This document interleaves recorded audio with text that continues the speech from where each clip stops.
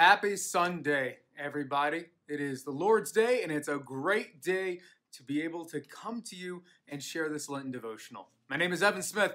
I'm the pastor at Second Presbyterian Church in downtown Stanton, and today we're looking at Matthew chapter 4, verses 1 through 11. Let's listen to that now. Took place after Jesus' baptism. Then Jesus was led up by the Spirit into the wilderness to be tempted by the devil. He fasted 40 days and 40 nights, and afterwards he was famished. The tempter came and said to him, "If you are the Son of God, command these stones to become loaves of bread." But he answered, "It is written, one does not live by bread alone, but by every word that comes from the mouth of God." Then the devil took him to the holy city and placed him on the pinnacle of the temple, saying to him, "If you are the Son of God, throw yourself down, for it is written, he will command his angels concerning you, and on their hands they will bear you up, so that you will not dash your foot against a stone." Jesus said to him, "Again it is written, do not put the Lord your God to the test." Again the devil took him to a very high mountain and showed him all the kingdoms of the world and their splendor. And he said to him, "All these I will give to you if you will fall down and worship me." Jesus said to him, "Away with you, Satan, for it is written, worship the Lord your God and serve only him." Then the devil left him, and suddenly angels came and waited on him. These temptations of Jesus, they all share a few things in common. The first is the way that the devil tempted Jesus was primarily a temptation of his identity. Like, if you really are the Son of God, then do these things. And the other ways that he was tempted is he was tempted to try to take an easier path. Like, oh, you're hungry, make these stones become bread. In that last temptation, knowing Jesus' mission to save the world, and the devil says, if you just bow down and worship me, I'll give you everything. You're here for the world, I'll give you the world. But Jesus knew not to give in to these temptations. We ourselves experience all sorts of temptations and trying to be able to live out a life of faith as a follower of Jesus.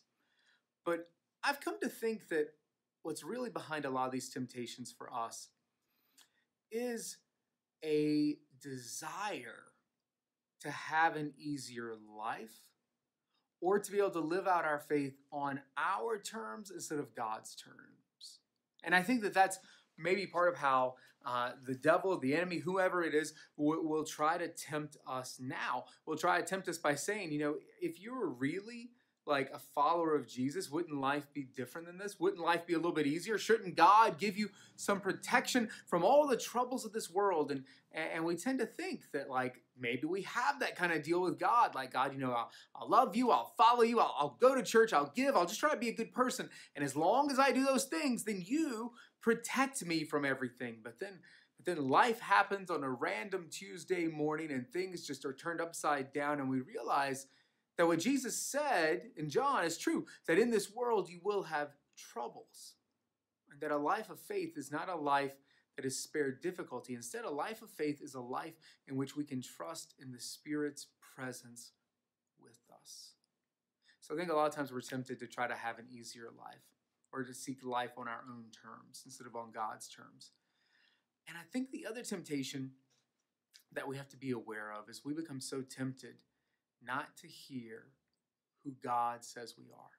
And we think that the spiritual life is about avoiding these temptations, when really what so much of that could easily become is a works righteousness. It's this idea that as long as I behave, then God will love me.